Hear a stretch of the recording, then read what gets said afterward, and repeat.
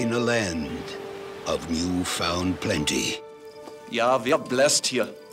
200 bushels of corn from our own land. At a time when freedom belonged only to the brave.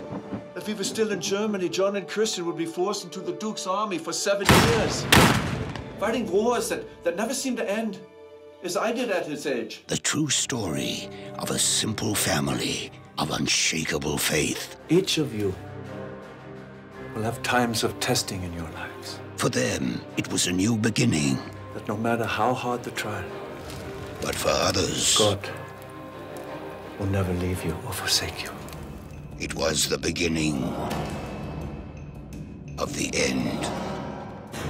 We must attack the Yankee villages and reclaim the hunting ground of our fathers. No savage shall ever inherit this land.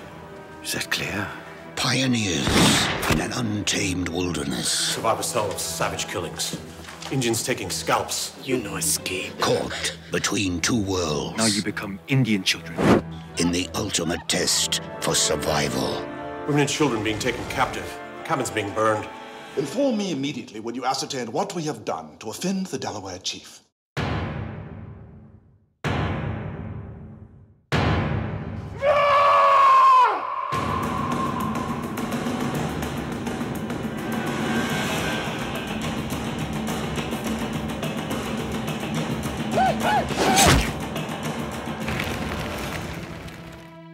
They had an oath to keep.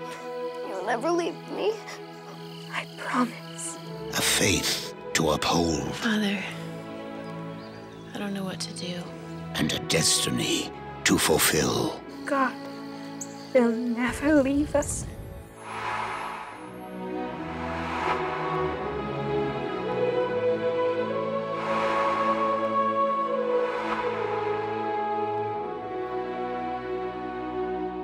Alone, yet not alone.